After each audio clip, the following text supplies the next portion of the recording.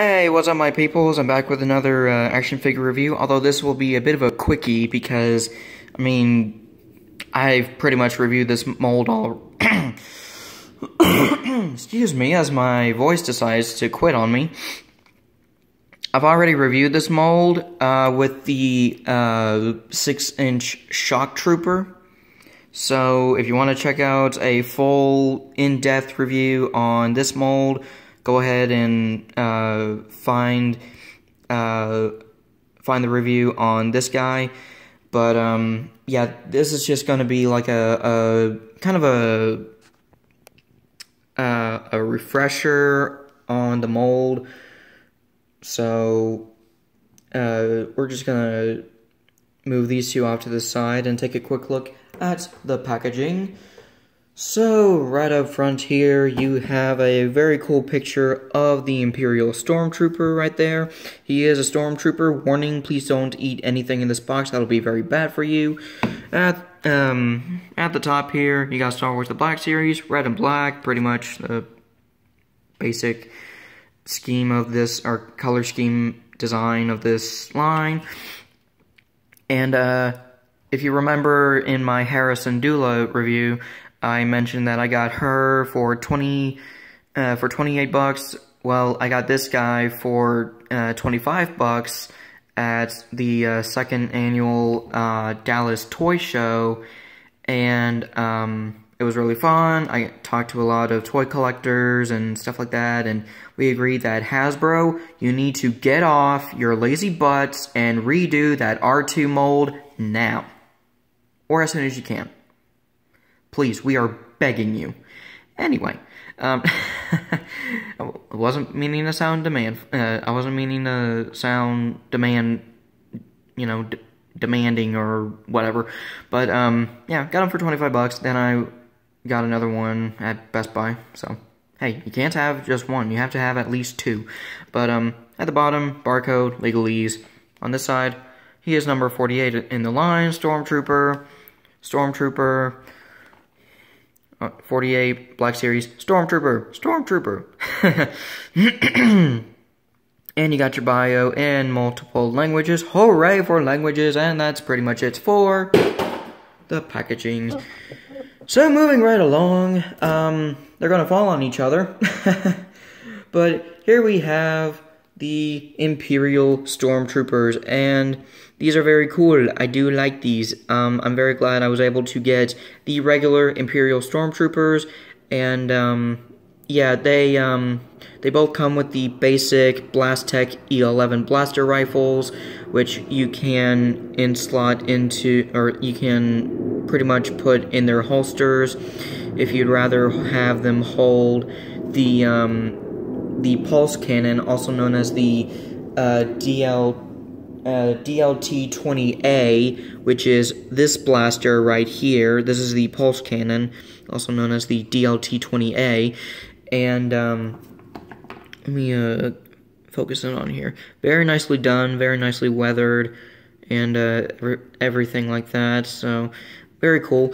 And as usual, the E11s were left untouched, although you may notice some silver accents. That's because I took a silver Sharpie to them, although it doesn't stay on the blasters for whatever reason.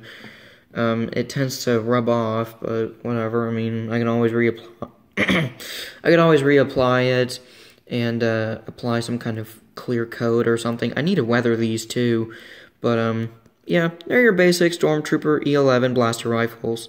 So nothing too special. Yeah, and these guys have the same articulation as these guys. So if you've seen that review, you know what to expect, and if you have the mold already, you know what to expect.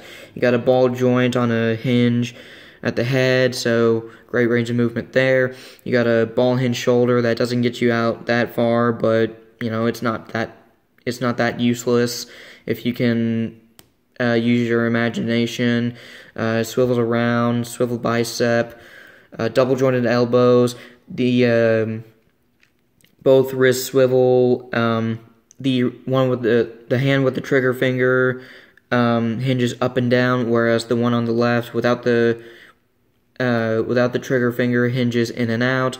Ball jointed torso, ball jointed hips, thigh swivel, double jointed knees, and ball hinged ankles with the rockers. So, like I said, very nicely posable figures. And just so you know, the oh Jesus, the spots on his shoulder pad right here and on his helmet and I guess his other shoulder pad, I don't know how those got on there.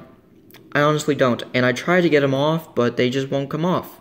So, I don't know. I mean, I don't really mind. I could just count that as like battle damage or something. But anyway, I mean, they didn't come out of the box that way. I think maybe it was because they were in my my bag of toys, and because I don't really unpack my stuff when I go from my mom's to my dad's, because we're only going to be we're not gonna be like first off, it's not that far of a drive, and second, it's like, I don't know, 5 minutes or less, maybe 6 minutes or less, depending on traffic, I guess.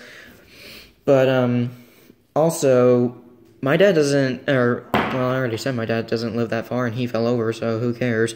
But also too, I mean, my dad, I mean, well, I don't know. I mean, he doesn't live that far. That's basically it. And plus, it's every other weekend that I go up to him and spend the weekend with him, with my brother. So, really, what's the point of always unpacking your stuff and repacking it again? Just saying. But anyway, that's my quickie review of the Imperial Stormtroopers. I'm sorry, this one doesn't want to stand. These guys just don't like to stand for whatever reason. Hasbro should make the ankle joint a little less ratcheted, because they are heavy ratchets. So they're a little too heavy. But anyway, hope you like the video, and I'll see you in the next one.